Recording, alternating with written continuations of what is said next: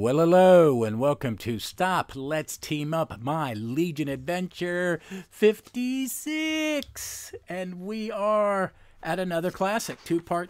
Well, it's not a two-parter. It's just two stories set in a different Legion setting. And we are covering Adventure Comics 354 and 355. It's still part of the Go-Go Checks era, and it is the Adult Legionnaire story. And I remember reading this in a reprint, and I'm going to tell you what that is. Well, what that is, what they were, because it's multiple.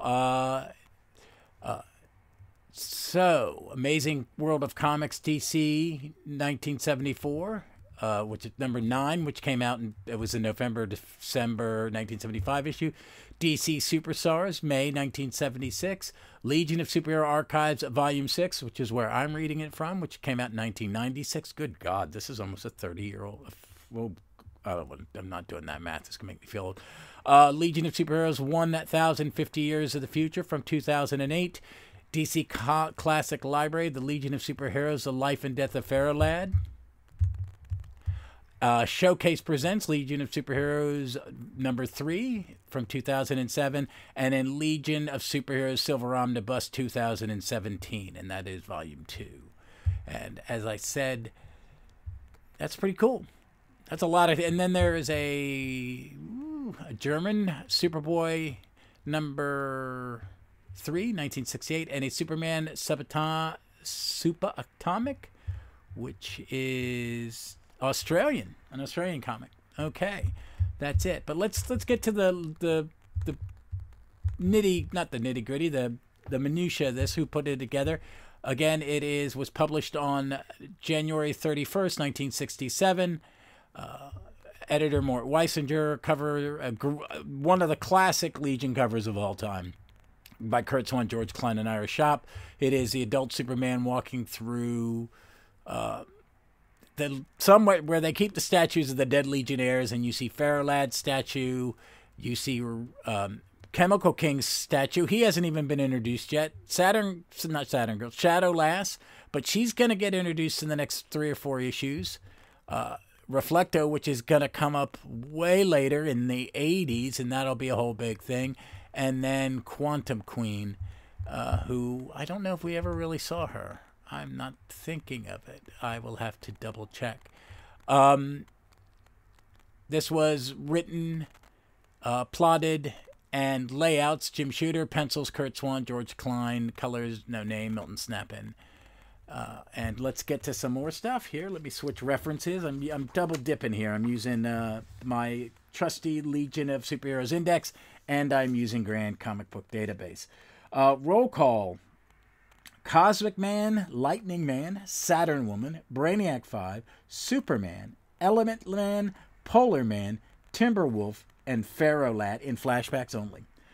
We do get to see some of the other Legionnaires in the background. The villains are Pharaoh Man and the Legion of Supervillains. And the synopsis is, Superman is summoned to the 30th century by the adult Legion of Superheroes. Arriving, he tours their headquarter complex, seeing statues in honor of the members who have died in action and the ones who married. Brainiac 5 greets the Man of Steel with his Bing Crosby pipe. And together they explore the headquarters and connect with many of the retired members. At the Legion meeting, Cosmic Man, their leader, announces that a mysterious person who seems to know all their secrets has been attacking and destroying their data, weaponry, and ships.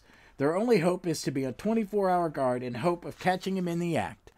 After 2 weeks, an emergency arises when an elevated expressway in Metropolis collapses. Sensing a diversion, Brainiac 5 sends Cosmic Man, Polar Man, and Element Lad, rather than Superman, to handle the disaster. His hunch proves correct, for their mysterious attacker appears and battles the heroes, injuring Timberwolf and Saturn Woman with his steel-like body. Superman soon deduces the enemy's identity and confides his suspicion to Cosmic Man, who decides to wait for him to reappear. When he does, the heroes are almost defeated, but capture him when Superman and Cosmic Man, who had switched costumes beforehand, fooled him. The villain is revealed to be Douglas Nolan, the twin brother of the late Andrew Pharaoh Lad Nolan.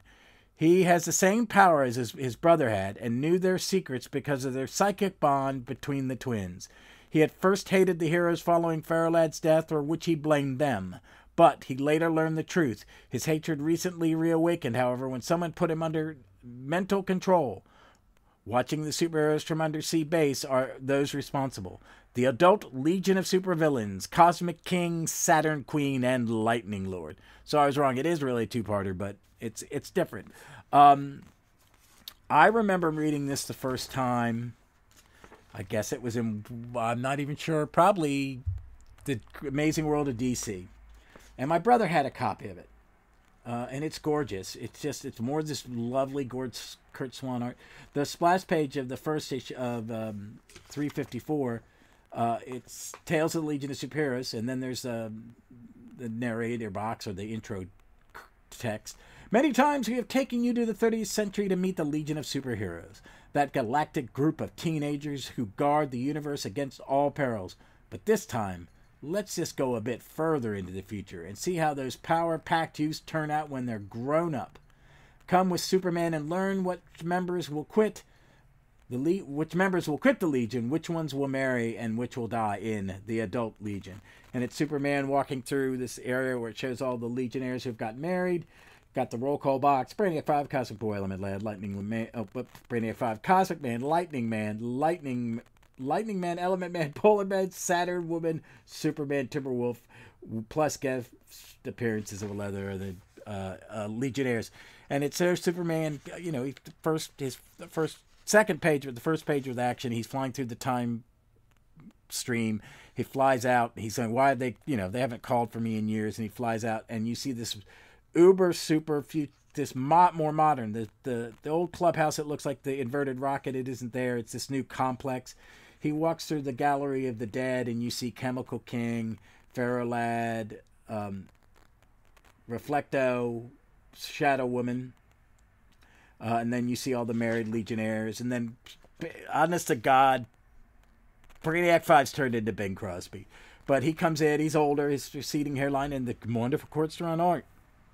He takes every character that he's designed for this era and just made him look older, and it's great because it's a natural age. Timberwolf's now a member. He hasn't been a member. He hadn't joined yet, and he's got like an Errol Flynn pencil-thin mustache. It's really, and he's wearing his, I guess that's his original costume. It's, the costume he wears here. And then they get a chat with some of the married people. You see Matter Reader Lad is president. Colossal Man has retired because he's lost his powers. Starman, former Starboy, and Dream Girl have retired. Bouncing Boy and Dual Damsel are married. I think this is the first time that they're kind of hinted at as a couple. And Polar Man is joined. And again, more just great art. The destruction scenes of everything that's broken. They fly into action. Curt Swan flying poses, the best. And you see Polar Man and Cosmic Man and Element Man save the day. And then there's this and then the power is cut off to the clubhouse, and that's the end of part 1. Part 2 is called One Against the Legion. And there's this huge fight scene in the pitch black, and only Superman can kind of see, and he takes out people. He injures, the mysterious villain injures Saturn Girl. And Superman figures it out while he's walking through yet another set of statues for dead Legionnaires. This time it's out in a garden in the Reese. And he talks to Cosmic Man about a plan. The guy attacks again. The Legionnaires confront him. He knocks Element Lad, Lightning Lad out. Saturn Girl, Brainiac 5. He pins Superman to the wall with kryptonite bands. And then he bursts a magnesium flare in front of Cosmic Man, and that's when we learn that they pulled the old Batman Superman switch the costumes routine, and they find out he's been brain controlled, and they feel sorry for him. And then you see the three baddies in the undersea base. It's such a good comic. There's some good stuff in it. I mean, it is a classic. Jimbo pointed that out. It is just amazing classic. But there are some things that are dated. You get married and the wife stays at home and the man goes to work. So most of the, Saturn Girl's the only active woman. It's a very 1950s Leave It to Beaver kind of portrayal of what happy married couples are, which I'm not saying that doesn't exist, but it's just it's really kind of weird. It's just weird to me now reading it like that. So let's move on to 355, which is the one I read the 354 a bunch of times before I ever saw a copy of 355. So 355 was April 1967. Cover artist Curt Swan, George Klien, Irish Shop. The name of the story is The War of the Legion. Credits Mort Weisinger, editor Plotter, scripter, penciler, layouts only. Jim Shooter, penciler Curt Swan, inker George Klien, letterer Milt Snapin. Roll call: Cosmic Man, Saturn Woman, Brainiac 5, Lightning Man, Polar Man, Superman, Element Man, and 2 new members, Lex Luthor and Mr. Mix Picklevix. I said that wrong. Villains: Cosmic King, Lightning Lord, Saturn Queen, Beauty, Blaze, and Echo. They will come back later. They're very cool. Cameo appearance: Pharaoh Man. And the synopsis: the Legion of Superheroes, which now includes 2 new members, Echo and Beauty Blaze, plots to defeat the superheroes by capturing a Legionnaire. When Superman decides to depart for his own time, Brainiac 5 accompanies him to the time travel lanes. They have time travel lanes? Do they have HOV time travel lanes? Oh, I'm just asking.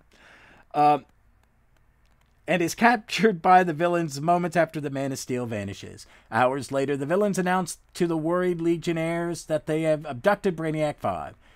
Envelopes materialize containing different destinations, at which his location will be revealed. Each hero travels to his appointed spot and defeats the supervillain waiting for them. Cosmic Man meets Echo at Echo Canyon. Saturn Woman encounters Saturn Queen at the Universe Fair in Metropolis. Lightning Man finds his brother Lightning Lord in the Metropolitan Power Company's power plant. Polar Man battles Beauty Blaze on the island of Java. Element Man fights Cosmic King in a chemical laboratory. The Legionnaires learn that Brainiac 5 is being held in the villain's undersea base and meet there to free their comrade, only to find out the real villains are waiting for them. The heroes have actually been battling lifelike images. The Legionnaires are soon overcome, but they are saved when 2 armored-clad figures arrive to rescue them. They prove to be the 30th century descendants of Lex Luthor and Mr. Mix Picklevix. The Grateful Heroes accept them as new members of the Legion.